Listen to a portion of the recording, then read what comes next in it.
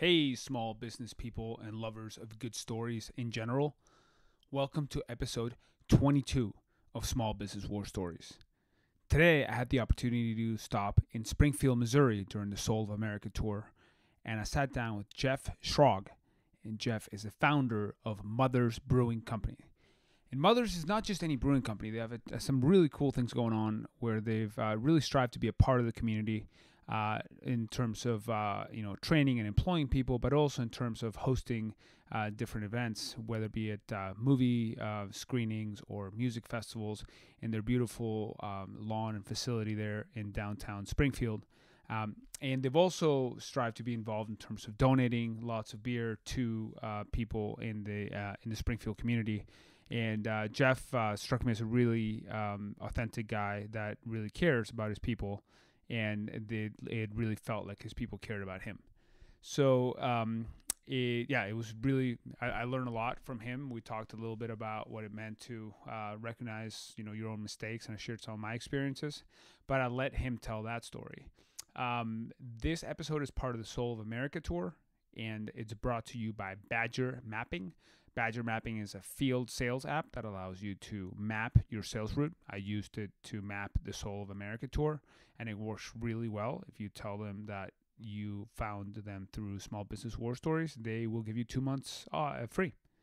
And it's also brought to you by Tecovas Boots. That's Tecovas. They sell amazing cowboy western boots. I wore them every day during the Soul of America tour. Got lots of compliments, and you can save a lot of money because they sell directly to you instead of through a retailer. You can find them at tecovasboots.com. That's Tecovas boots.com, and they are awesome. I have their ropers and bourbon. And their episode is also brought to you by Impact Crates. Impact Crates are safety dog crates. They're made in the USA. They're strong, safe, and secure. And they're collapsible crates. They're really easy to move, but they're very safe to transport your pup. If you go there to Impact Crates and use code MUDDY20, MUDDY 20, you get 20% off your crate. That Muddy is Muddy Waggers, the name of my pup who was my companion during my odyssey across America. And like every episode of Small Business War Stories, this one is also brought to you by Brewing. Brewing is the company that I started with my business partner, Sean. We are a leading small business hiring tool. Thousands of businesses nationwide, use us every day to hire. And we cannot wait to work with you. If you're a small business that needs to hire, you can go and post your job to us. We have arrangements, and we'll post it very widely. You'll get a lot of reach, and you can also choose premium options, and then you can review your candidates on your phone or on your computer. And there is a free trial, so we can't wait to have you as a customer. Without further ado, I want to move to the episode with Jeff Schrag of Mother's Brewing Company in Springfield, Missouri.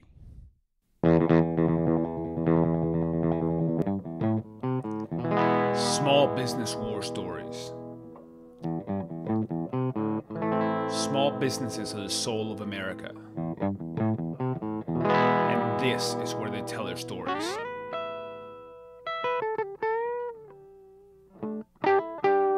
I am your host, Pablo Fuentes.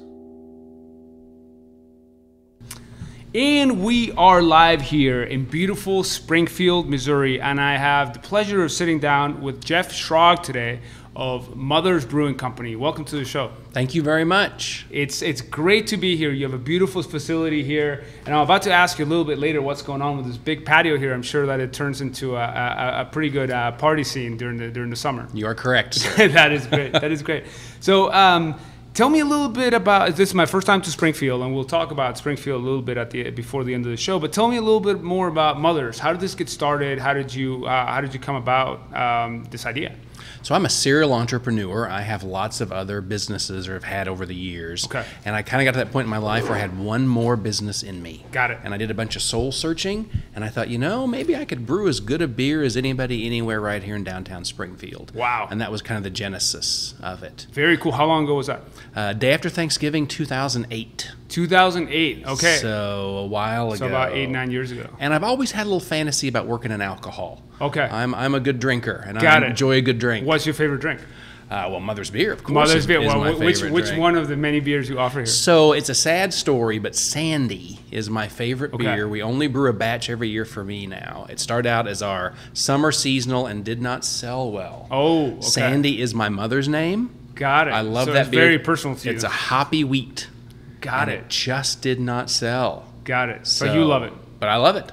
Sounds Yeah. good. Yeah, Well, it's- sometimes the best things are like that. You know, there's something that's very unique to your taste. That's right. That's awesome. That's awesome.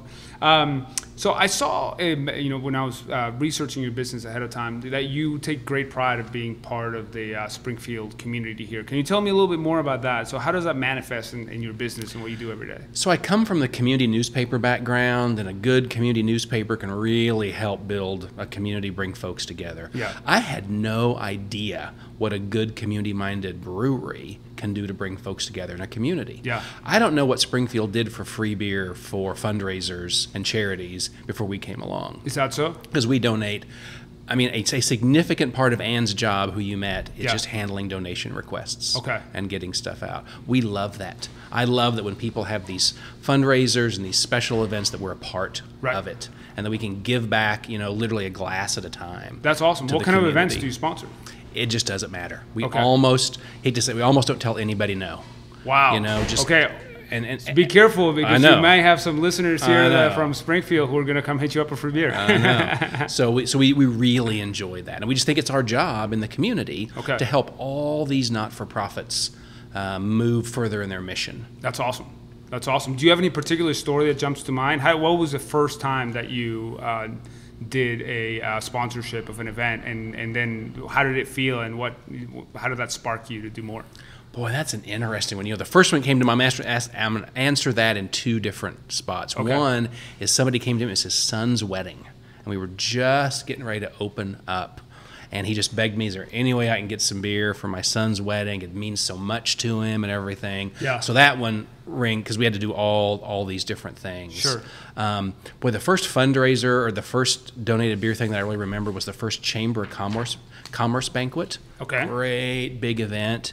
And not only did we have free beer, we had some neons that we set on top of where the beer was. So they Okay. got dark to show this, film. Wow. And our neons were glowing on the side. And I was like, wow. wow. As a business owner, you must have felt really good with that. I did feel really, really good about that. That's awesome. That's awesome. So then, from then on, you continue to engage, and now you give a lot of free beer to people. Yeah, we do. That's awesome. That's awesome. Tell me more about how does this impact your hiring? So if you're hiring folks, how many people do you employ today? About 20 folks. Great. Go ahead. And I was going to ask you, how do you work to find those people within your community, and how do you make sure that you're perceived positively beyond giving away a lot of free beer, which I'm sure helps? Yeah, the interesting thing is a lot of folks really enjoy working at a brewery. Okay. And enjoy the whole concept. So great people, Yeah. have really literally knocked down our door to Okay. come and see. And we've had a number of people, this is going to be kind of funny to any business owner, who came and volunteered first, hoping they would get a position. Wow, Which that's is like just that's amazing. a dream. That's a dream for most people. Yeah. That And a dream that work for me. that work in this business. Cool. And so, how do you even? What is the process to train? So, let's say you have one of these volunteers who have shown an interest in your business, and then they get hired full time. What's your training process like, and how do you imbue the sense of being a part of the community into people as they come onto your company? So a lot of folks, when they come here, they've had some sort of interest in craft beer. Okay. Sometimes it's drinking, sometimes it's a destination career, sometimes as a home brewer or Sure. something allied. So they come with some knowledge. We right now, no one who works at the brewery has ever worked at a brewery before. Okay. So we do a lot of training from the ground. Do you prefer that? That's a great question. I don't know if it's ideal. Okay. And our sales manager that starts in a while, of course, he's never worked at a brewery either. Okay. Obviously, I must prefer it because I keep doing it. Okay. And it's really interesting. We've got some really good folks on our crews who have grown up in their beer industry knowledge here. Okay. And so, yeah, there's that concept of teach them the culture first, and then teach them the job second, and you might end up being more successful that way. So I haven't really thought about it, so great question. But yeah, I must clearly prefer that. Okay, yeah, because you can teach, a skill, but it's harder to teach attitude and a positive way to look at the world. Right? Now, the downside of this is people feel a great deal of ownership. Right. So when things aren't going like they think they should, they're really free to throw in opinions. Yeah. And sometimes when you're sitting there with a big decision or a big change, people are really free to tell you what they think, and they get pretty passionate, and it's a double-edged sword. So how do you handle that? You just try to move them as slowly as you can toward where we're going to go. Okay. I mean, first of all, you let everybody speak up, because you never know where a great idea is going to come from. Sure. And then with consensus, it's almost like different people are voting, and you're listening to what they say. And as different ideas have gain strength, then you hopefully try to go that way. Now, It gets tricky when you firmly believe the brand requires another decision. Those are the hardest things we have. Especially because somebody else on the team might think that the brand requires a different decision. Exactly. Interesting. Exactly. So we're doing better and better at getting more information to the employees, so that my coworkers can make, understand the decisions, and hopefully make the decisions. In my experience with running Proven, a big thing for me has been the why. Like, even if I do something that it may be, you take everybody's opinions, and then somebody, you have to sometimes do things that other people disagree with, and you explain the why. And that gives people, I think, a little bit more of like instead of it seeming arbitrary, it seems like, okay, well, here's the reason why. Yeah, I completely agree with you. And just acknowledging, even if you've listened to them, and say, I know this isn't how you want to go, however, this is what we've decided, and we appreciate it, That makes sense. Have you ever had a situation where you had somebody who was a good employee who maybe because of cultural fit issues, it didn't work out with? Yeah, we've had that several times. Okay. And how do you handle that? It's really painful. Because I typically also develop, some personal relationships with people. They become your friends. I have a friend that calls them work family. Sure thing. They become your work family, and that's even more painful. Yeah. Sometimes I've been able to keep good relationships with those folks after the separation from the business, and sometimes not. But how do you handle it? The trick is to always handle it sooner rather than later. I don't do a good job of that. As soon as you kind of know that there's an issue. Yeah, as soon as you know. Yeah, so tell me more. So you say you don't do a good job of that. Is that something that how have you noticed that? I'm a non-confrontational person, and I spend too much time avoiding conflict. And in the end, you look back and you realize you stressed yourself out so much more, and you worked harder and made it more painful by not addressing a scenario quicker. The accumulated, slow burning pain is a lot more than just kind of one-time sever. So as I grow and try to learn myself and get better myself, that's one of my key issues I'm trying to do better on. Got you. Well, I appreciate the honesty. And now, does working in the alcohol industry make it easier or harder to find people and you were talking a little bit about people wanting to be a part of the brand and part of the community. I'm sure that beer sells. But there are probably also some challenges associated with that. We've had very little issue with people being attracted here because of being around beer all the time, and then having issues with being around beer all the time. We've only had a couple of those. So it seems like it's been better for us that really good, qualified people are willing to take a chance on us and take a chance on something more so than people who shouldn't be here are here attracted to the alcohol. Makes sense. I think I answered your question. Yeah, no, that makes total sense. So it's been an asset 90% of the time and a liability maybe 5%. Yeah, and it sounds like people want to impress you and want to do well because this is a good place to be. It is. And one other little funny thing, how much beer you can consume during the workday, that's a hotly debated thing in craft beer. Is that right? And other business friends of mine laugh at that. What we have gone to is 16 ounces. 16 ounces in a shift. In a shift, you can have 16 ounces. Okay. Because we want the guys in the packaging line to be tasting the beer as they're packaging it. Because what if something bad happened midstream? Right. You got to have a little bit of that. And tasting is different than drinking. Okay. But we've spent a lot of time worrying about that. And there's breweries that don't let you drink anything, and there's breweries that are pretty open to how much you drink while you're working. Is that right? It's an interesting Wow. So you're somewhere in the middle. If you Yeah. were to, okay. So there's some people who are like just have at it. You can have 3 pints if you want. Mm-hmm. And then some that are like absolutely nothing. Absolutely not. If you're drinking, you're not working. You're clocked out. Especially if there's machines. I mean, I can see there's a lot yeah. of like machines and stuff like that. Yeah. Yeah. Wow. Cool. So tell me a little bit, going back to the patio, this is something I didn't know about your business before I came here, but you have this gorgeous, beautiful lawn area here right outside of your tasting room. So what happens here currently, we're not during business hours, but what happens here during, say, when it's 80 degrees on a Saturday in Springfield, Missouri? So we are so lucky to have that. This is an old bakery. And luckily, the bakery folks bought houses around it as they went for sale and just tore them down with this thought maybe of expanding the bakery or something someday. Wow. So we end up with a 5-acre plot. Okay. We've got a couple acres fenced in and back. And we have a couple outdoor music festivals a year. Yeah. And on an average Saturday, if the weather's nice, we have picnic tables out there. People bring blankets. People bring chairs. We show movies out there when the weather's nice. Where do you put the screen? We put the screen in the far corner. You can't really see it from where we're sitting. But Got we it. bring in a big portable screen. And That's cool. we partner with the local, the Moxie. They're the local arts theater. Sure. And partner with them, and it's a Do you great show fundraiser new for them. movies, older no, movies? we show things like Spaceballs and old classics. Typically. What's your favorite old classic? I don't know. Animal House, Have possibly. you shown Animal House here? We have shown The Big Lebowski. It's got to be popular. We've shown that multiple times, and we'll do costume contests sometimes. People really get into The Big Lebowski. Yeah, I bet. Yeah, that's kind of one of those cult movies that never seems to go away. It's a great fundraiser for the Moxie too. Okay. So tell me more about that. What do they do? So they choose the movies. Okay. They do an online poll. They go through the licensing, all the stuff. I mean, you can pay for a movie a whole bunch of different ways. Right. They figure out how to do all that, and then we work the event and we split the gate.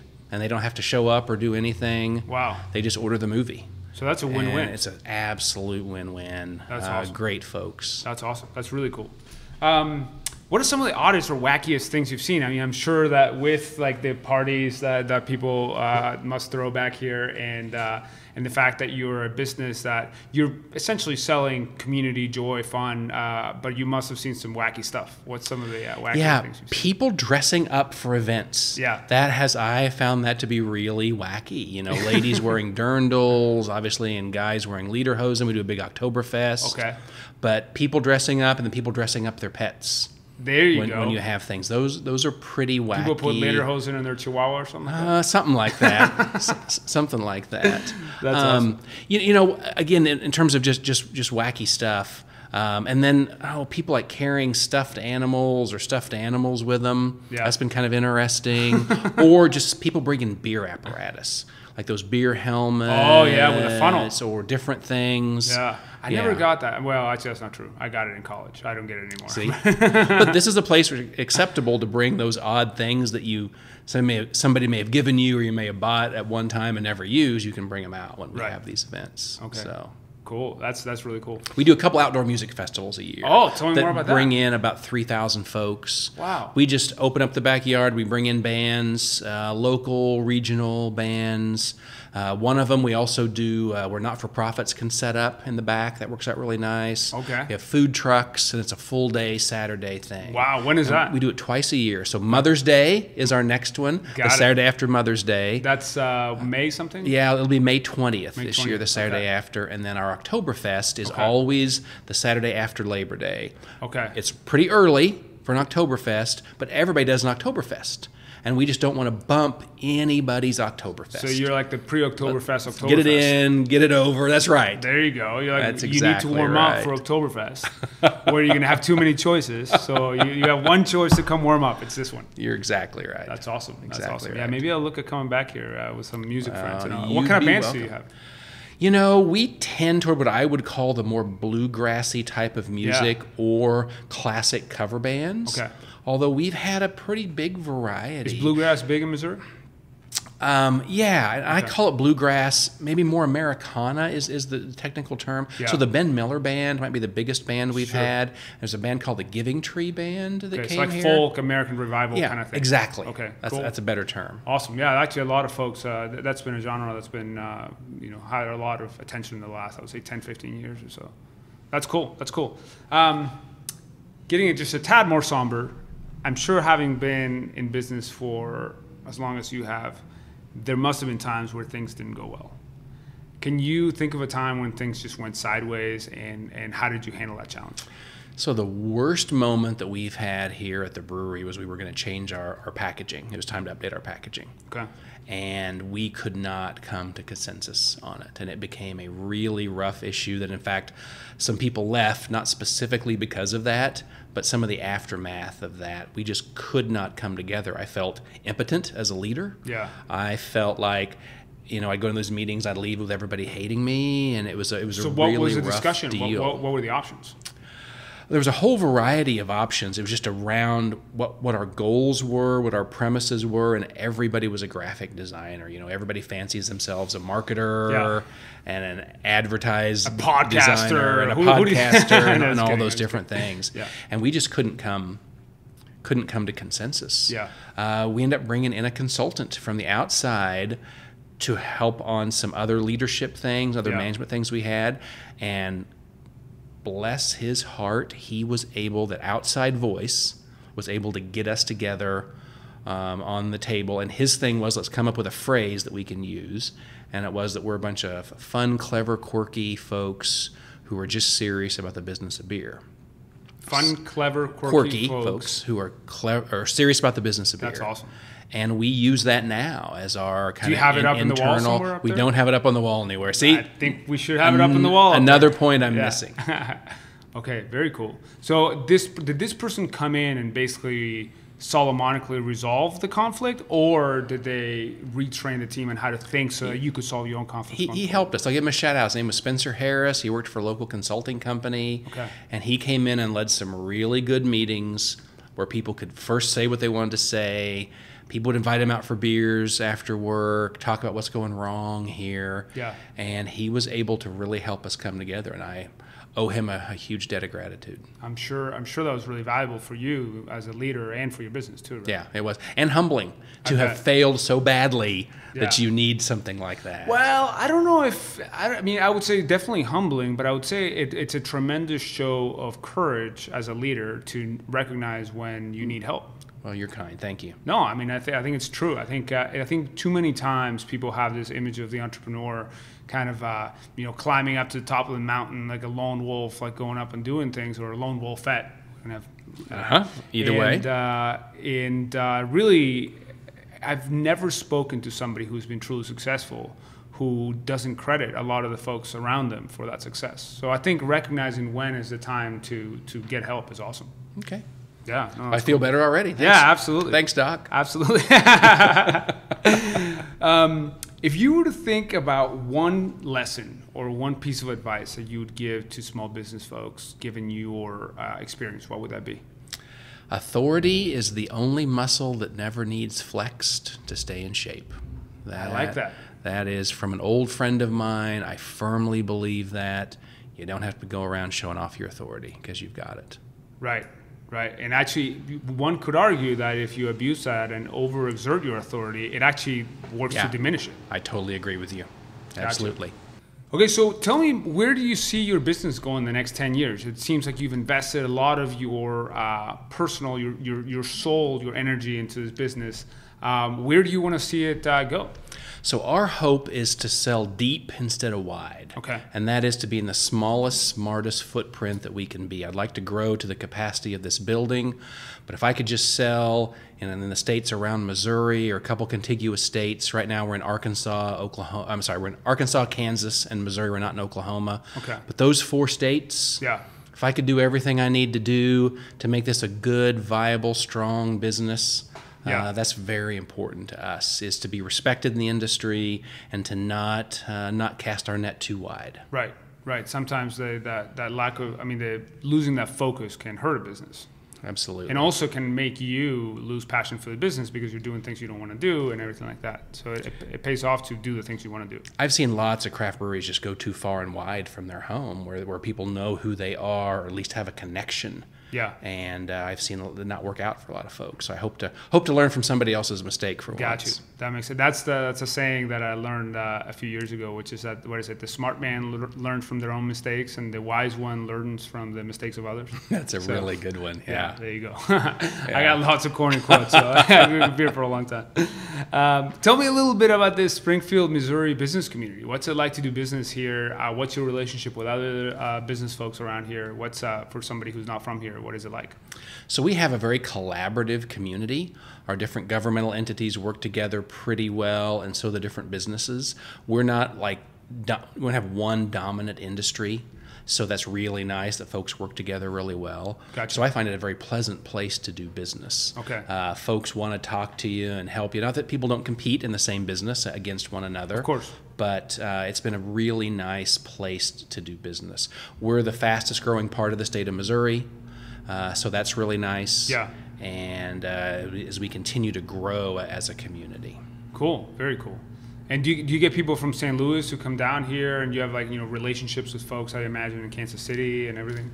Absolutely. We don't sell any beer in St. Louis yet. Okay. We do sell beer in Kansas City and in Arkansas, and the growth of Northwest Arkansas, I believe, has helped us a great deal. Wow. Okay. So Northwest Arkansas, that would be like Texarkana? It would be Bentonville. Okay. And Fayetteville. A lot of ties between Springfield and that area. Okay. And then we're really doing a lot, I believe, with nature around us. That we have a beautiful area with lakes, with hiking, with nature's beauty, and that's been something that maybe Springfield's been slow to embrace. Okay. As an outdoor community, and we really are starting to embrace that. That's beautiful. Love it. Love it. Before we wrap up, where can people find you? So people can, it's Mother's Brewing Company. Mother's Brewing Company. We're for sale in all of southern Missouri, which is everything south of I-70. Okay. And then the whole Kansas City metro area. Got it. And then we're in all of Arkansas except Texarkana. Except Texarkana. All the wet counties except Texarkana. Got it. Okay, cool. That is, I just happened to drive through there when I go from Texas to Mississippi, so that's the one I knew. Very cool. And your social media, do you have, are you guys active on Instagram or Facebook? Yeah, all of those. Okay, so Mother's Brewing Company, and you'll be able to find the handles to search for. Absolutely. And Twitter as well? Absolutely, yeah. And follow us on one of those and new releases we have, specialty beers we have, or special things we're doing here at the brewery. Or buy some awesome swag, some of the Mother's Brewing with a hat, with a heart and the banner. All that stuff. Yeah, the heart logo has been probably the luckiest accident we've had. How did that people relate tell me to about that? It was just a notion I had when we decided on the name Mother's, which stands for love. Yeah. We love this idea of a brewery, of craft beer. Yeah. I sketched out this little heart tattoo and said, wouldn't this look great on top of a row of tap handles? Well, turns out it does look great on top of a row of tap handles. Right. And we worked with some artists to make a really nice rendering of the classic mom heart tattoo with our brewery name on it. That's and cool. People can remember it, and of people course. like it. Yeah. And that's been pretty sweet. I mean, it caught my attention. That's why we're sitting here. So that's awesome. How about that? That's awesome. Well, congratulations on building a great business that's part of the community here in Springfield. And I'm really grateful that we got to sit down and you shared your story with me. Pablo, it was great to meet you. All right. Nice to meet you. Thank you, Jeff. sir. All right. Take care. Thank you for listening to Small Business War Stories. If you enjoy the show, share it with a friend, or you can subscribe on iTunes, Stitcher, or on our blog at blog.proven.com. If you have an idea for us, we'd love to hear it. Please email us at podcast@proven.com. See you next time.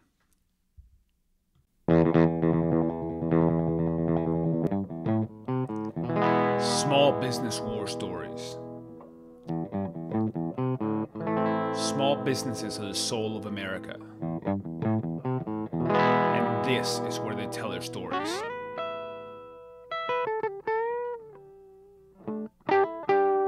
I am your host, Pablo Fuentes.